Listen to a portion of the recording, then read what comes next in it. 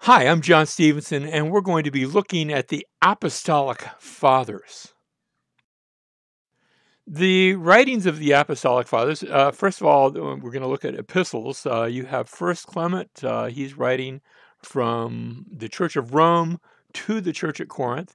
You have Second Clement, that's an anonymous sermon, so it's not necessarily written by Clement. Even First Clement, even though it bears his name, he's not mentioned by name in the epistle itself. The epistle is actually addressed from the Church at Rome to the Church at Corinth.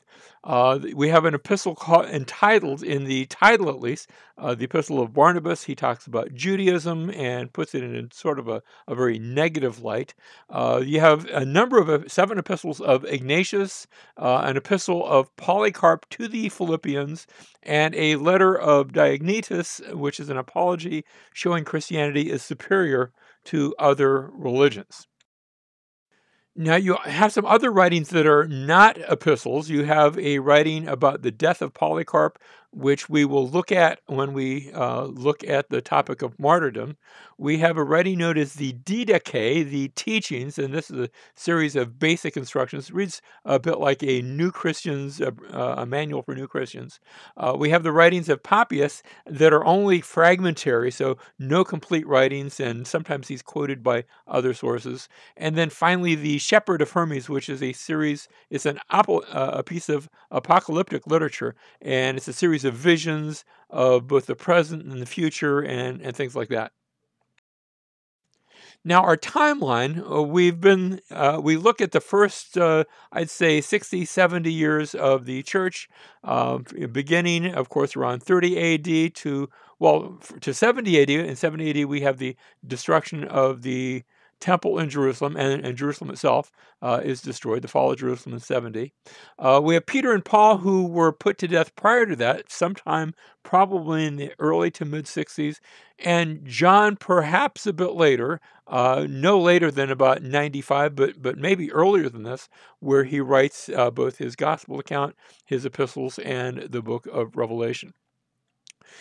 Some of the others that we'll be speaking of, Clement of Rome, if he's the same Clement who's described in Philippians, then he is a contemporary with Paul. In any case, he's writing still in that first century. So let's look at Clement. He dies, according to tradition, around 101 AD. All our dates are going to be AD. Mentioned by Paul in Philippians chapter 4 and verse 3, and served as an overseer in the church of Rome. Now, you say, what's an overseer? That's like an elder, overseer, 2 different terms, at least at this early date, for the same position, not necessarily a bishop. That's going to come just a bit later, but not that much further later. Tradition ascribes to him an epistle to the Corinthians, and so we have this epistle. It's addressed, though, from the Church of Rome, doesn't have his name on it, and it's written to the church at Corinth, so if he's one of the overseers at Rome, he could well be the one who is writing this epistle.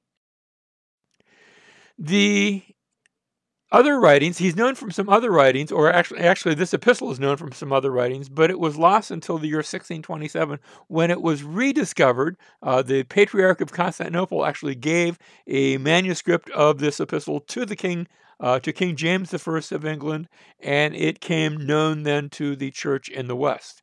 It was published in 1630. Here's a segment from this epistle to the Corinthians. He says, "Shameful, beloved, extremely shameful and unworthy of your training in Christ is the report that on account of 1 or 2 persons, the well-established and ancient church of the Corinthians is in revolt against the presbyters." You say, what's a presbyter? That's an elder, just the Greek word for elder. So you had elders and overseers, and initially these had been the same, just 2 different descriptions for the same office. And so evidently there was somebody, 1 or 2 people, who had led a church split, a revolt against the elders in the church of Corinth. When Paul had written to the church of Corinth, there had been problems of divisiveness, of disunity. Apparently, there still were problems, maybe not the same, maybe they changed, but they were still the same sorts of problems of disunity within the church. He goes on to say, you have studied the Holy Scriptures, which are true and are of the Holy Spirit. You know that nothing unjust or fraudulent is written in them. So he's basing his teachings upon the Scriptures. Now, what he's calling the Scriptures are probably the Old Testament Scriptures, even though they had some epistles of Paul. He goes on to make mention of the martyrdoms of Peter and Paul. So by this time, those martyrdoms had already taken place. And he references the epistle to the Corinthians that Paul had written to them. His epistle is filled with Old Testament quotes and allusions, so it's evident that he is familiar with the Old Testament and quoting from it as his authority. Most of the New Testament books are also quoted. So not only does he know the Old Testament, he seems to know quite a bit of the New Testament Gospels and epistles, because by now they have made the rounds. So we had Clement of Rome. Next, we're going to look at Justin Martyr. Now, that's not his last name. That's because he's going to be martyred. And so Justin Martyr, notice his birth is around 100, so he's born around the time that Clement is dying. But because he's close enough, we're going to reckon him as being part of one of the Apostolic Fathers, not because he knows the apostles, but because he's around the same period. He's born in Samaria, has a pagan upbringing and studied philosophy, but then he becomes a Christian, and he writes 2 apologies. Say, what's an apology? For what is he apologizing? An apology isn't about apologizing. The word apology means a defense. Apo is the word from, logeo is from reason, so it's a reasoned defense of Christianity. And this first apology is dedicated to the Emperor Antonius Pius and to the Senate of Rome. So it's an official document to the Emperor and to the Senate.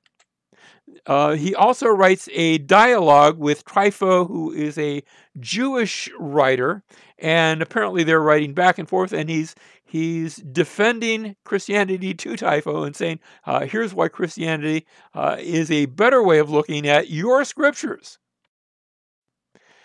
He challenges authorities to investigate Christianity. He says, take a look at us. Look at who we are. Look at what we teach. We can withstand your scrutiny. He answers the charge of atheism against the Christians. You say, well, why would the Christians be accused of atheism? Because they only have one God, and they have a God that you can't see. And so the Romans thought, well, they must not have any God at all.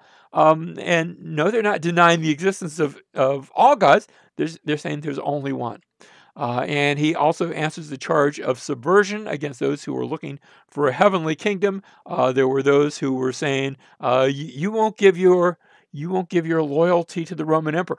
That's true, he says. We have a higher loyalty, but we're commanded to obey the authorities that are in place. And of course, Rome is the authority, so we're obeying the Roman emperor and we're paying our taxes. We're not rebelling. And so there is no subversion in the Christians against the Empire of Rome. In describing their practices, he says, on the day which is dedicated to the sun, by this time they are using 7 days in their week. That had caught on from the Jews. But notice they're referring to the first day as the day, what we call Sunday, the day dedicated to the sun. All those who live in the cities or who dwell in the countryside gather in a common meeting, and as long as there is time, the memoirs of the apostles or the writings of the prophets are read. So they would read the Gospels, and they would also read the writings of the prophets, that is, the Old Testament scriptures, of course. If they can't read Hebrew, and they can't, they're probably reading a Greek translation of this. The Gospels themselves were in Greek, but the Old Testament had been translated into the Greek, what we call the Septuagint. He goes on to say, having concluded the prayers, we greet one another with a kiss. Then there is brought to the president of the brethren. And notice, by this time, the church has been following the example of the synagogue. Synagogue had a president, somebody who sort of rules over the synagogue. So the church now has a president, likewise. There is brought to the president of the brethren bread and a cup of water, and of watered wine. Notice they're going to water down the wine a little bit. They don't want anyone getting drunk over the Lord's Supper. He says, we who valued above all else the acquisition of wealth and property now direct all that we have to a common fund, which is shared with every needy person. Remember how we read about this sort of thing taking place in Acts chapter 2, where the early believers had all things in common. Justin says that wasn't just for Acts chapter 2, that's for us as well, and we do the same thing. We have a common fund, and everybody's needs are met. The next writing I want to speak of these apostolic writings, is known as the Didache. It was discovered in 1873 by Philotheos Brianus, the Archbishop of Constantinople. It was known from other writings, but we didn't have a copy of it. It had been known to Origen and to Athanasius, two of the early church fathers.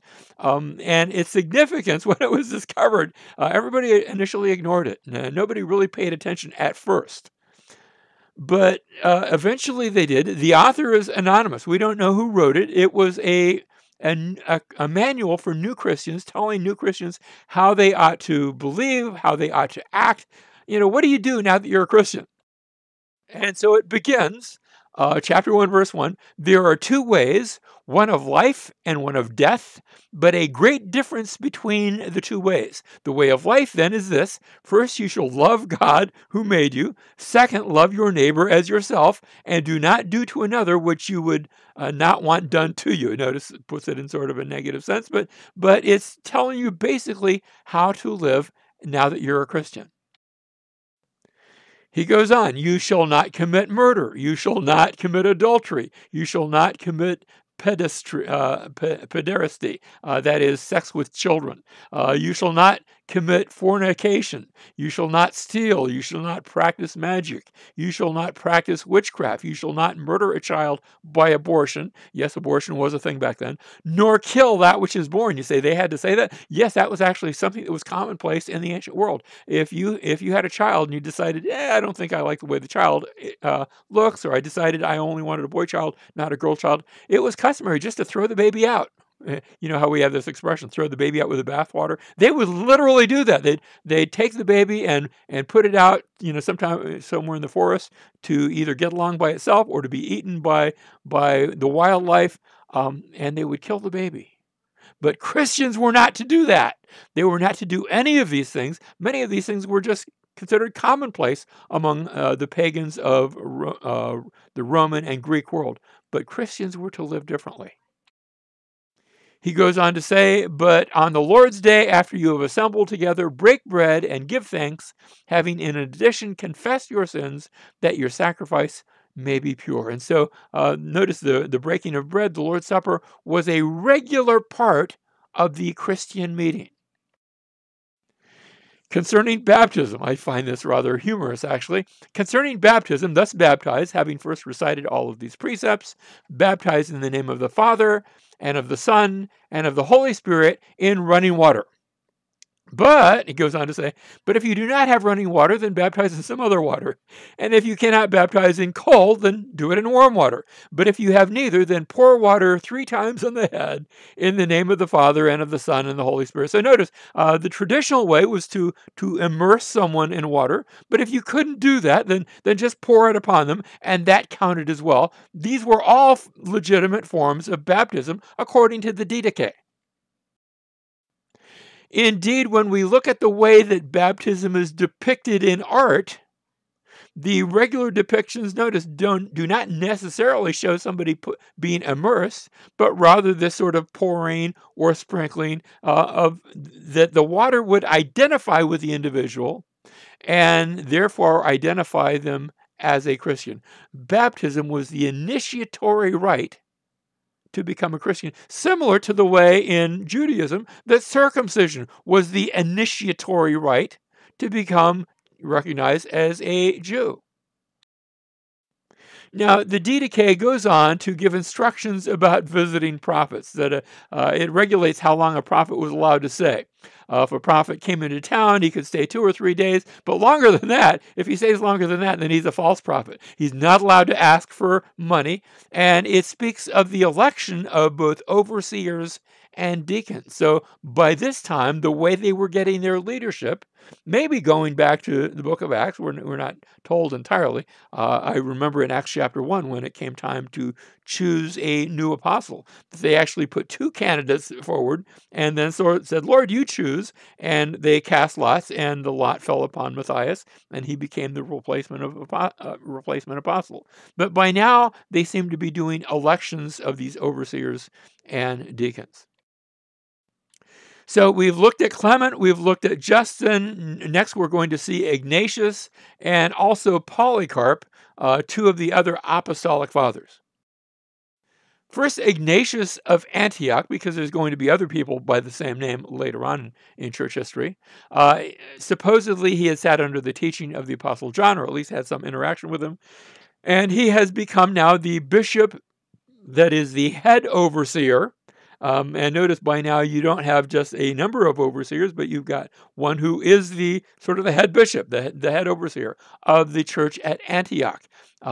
The phrase that is attributed to him, of course, he would say it in Greek, not in English, but the closer the sword, the closer the Lord. And that speaks to the fact that he had been arrested and was condemned to death and was going to be taken to Rome, where he was going to be put to death.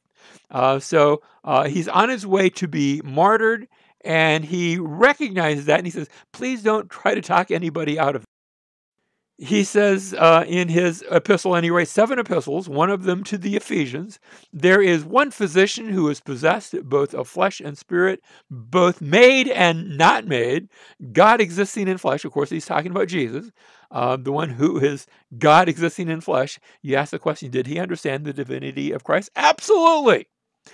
True life in death, both of Mary and of God, first possible and then impossible, even Jesus Christ, our Lord. In an epistle to the Magnesians, he says, take care to do all things in harmony with God, with the bishop presiding in the place of God, and with the presbyters in the place of the council of the apostles, and with the deacons who are most dear to me, entrusted with the business of Jesus Christ. In the New Testament, we had the two offices, one of elder overseer, which was 2 different descriptions of the same office, and then we'd had the deacons. By now, we are seeing through Ignatius, and he's not ordaining it, it's already taken place.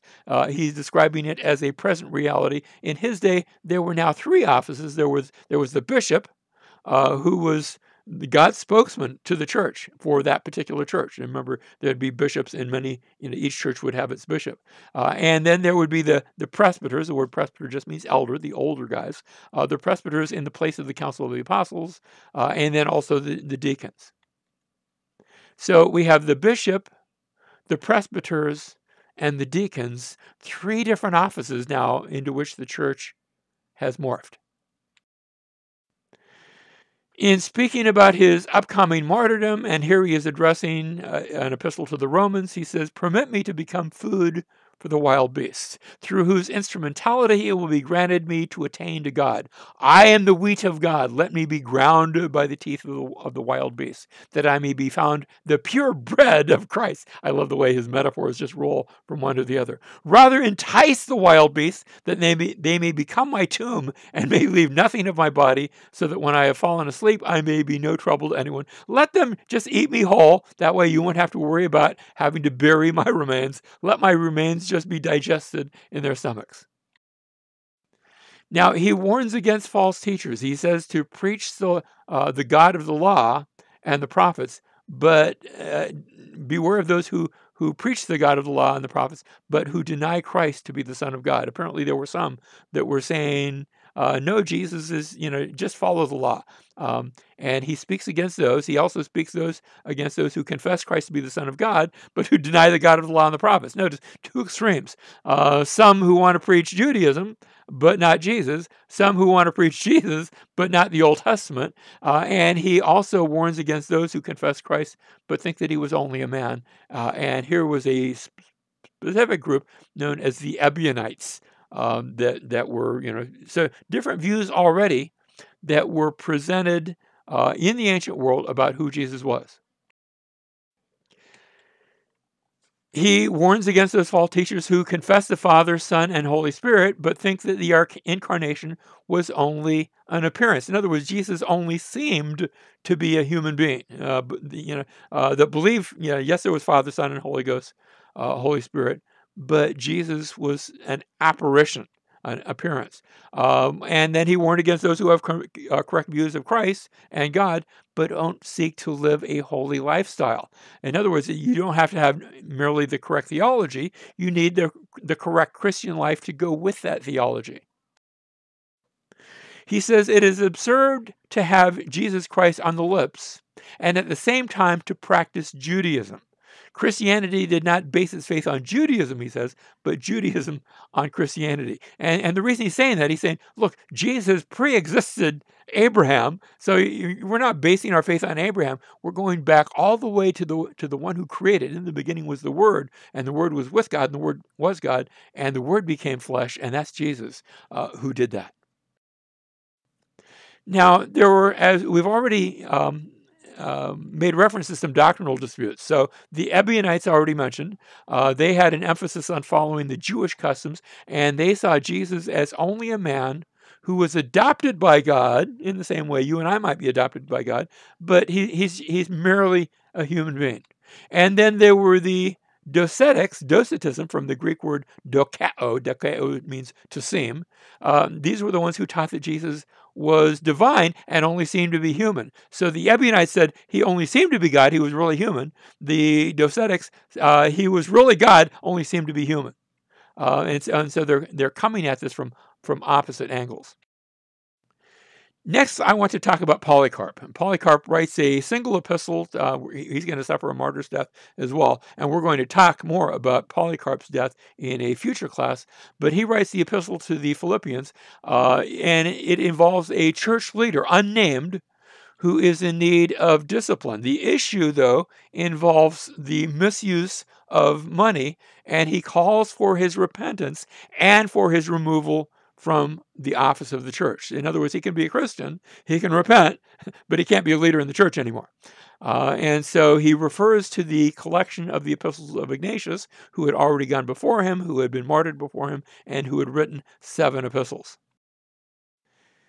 He says in his epistle to the Philippians, I was exceedingly grieved for Valens, this is the presbyter that I mentioned a minute ago, who previously was a presbyter among you, because he is so ignorant of the office which was given him. I warn you, therefore, that you refrain from covetousness. Apparently that was his problem. He wanted stuff, he wanted money, that you be pure and truthful.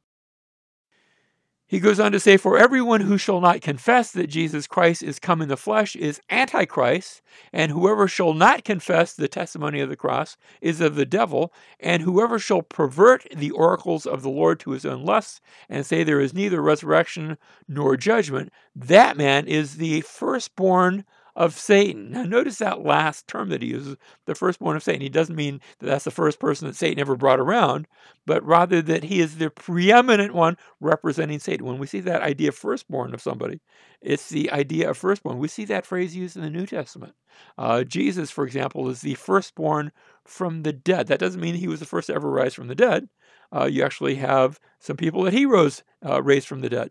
But it means that his resurrection is the preeminent resurrection. Because of his resurrection, we will rise as well.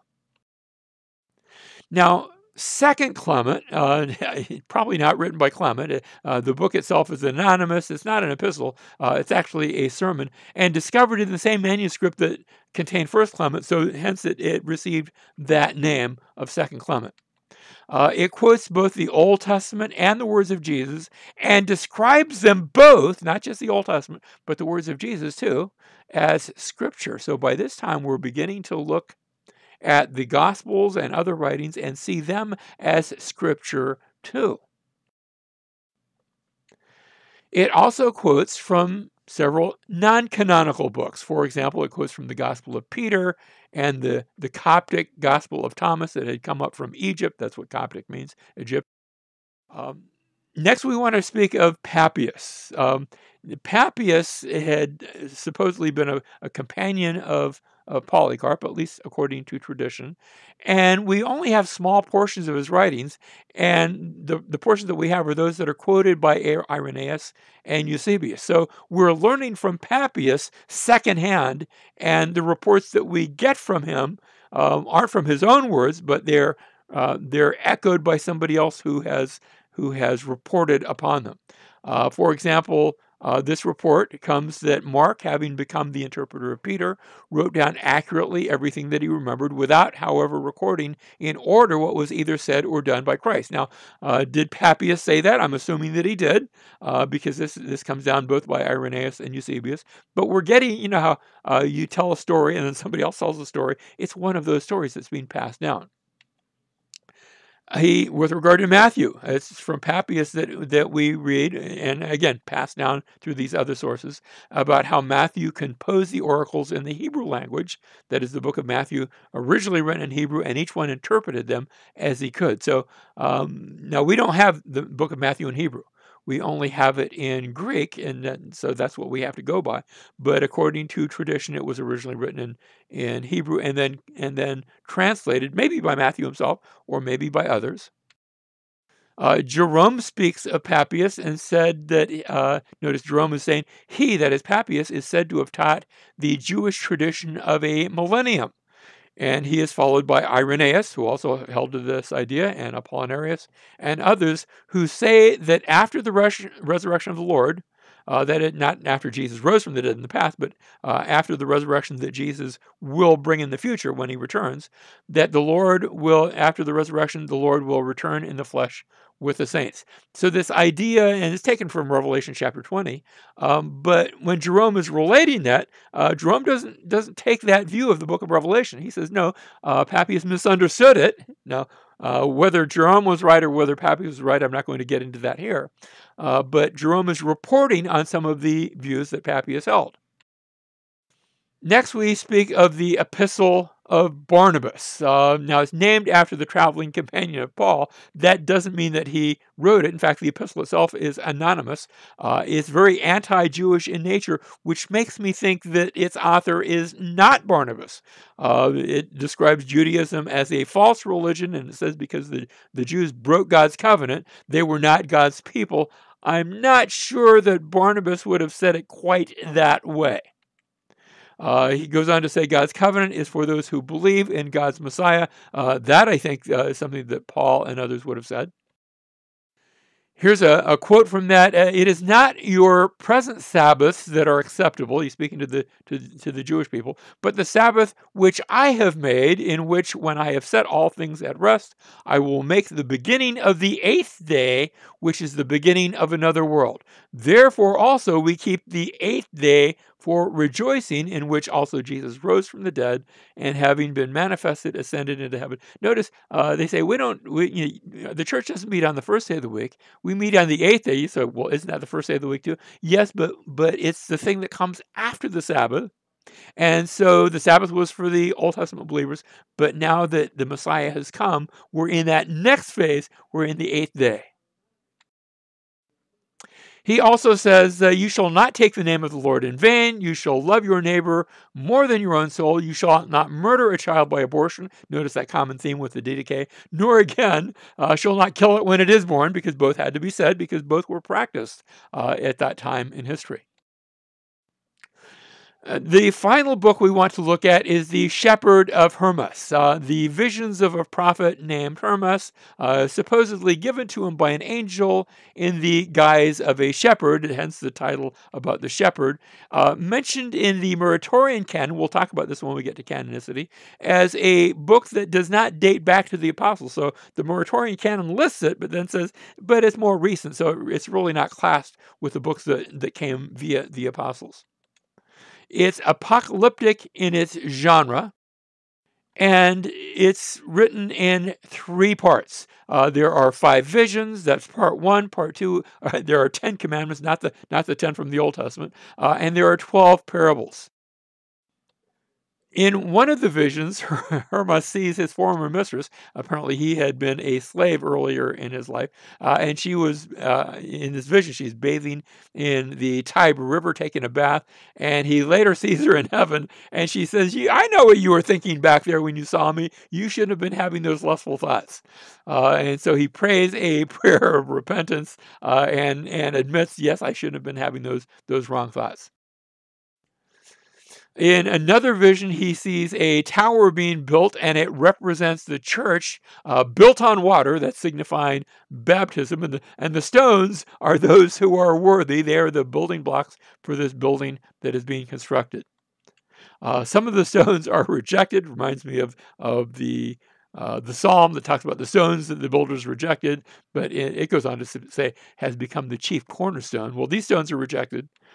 And some can undergo torments and then finally be used in another place. Now, in closing, I want to note the Apostolic Fathers that we've been looking at and compare them to the Reformers. With the Apostolic Fathers, they faced a world that was steeped in polytheism and in pagan worship, people that had never heard the truth. The Reformers, Martin Luther and Calvin and Zwingli and others, when they come along, they're going to be dealing with those who agree on the reliability of the Scripture and the deity of Christ, who are monotheistic, only believe in one God, a very different audience. With the Apostolic Fathers, their evangelistic concerns were over the paganism of the day. When we get to the Reformers, when we look at their evangelism, their evangelistic concerns are largely directed toward those who are part of the Roman Catholic Church, those that are already churched and need to understand that the salvation into which they've entered is by grace through faith. And this brings up the question, what should be our major evangelistic concern today? Is it those that are facing paganism, like the Apostolic Fathers? Is it with the Reformers, those who are already churched? And I would suggest that it is a combination of both, but increasingly in our day and age, we are facing people that are not churched, that have a pagan outlook, and perhaps we're coming full circle to the world in which the Apostolic Fathers first gave the gospel. And maybe, just maybe, we can learn from their example.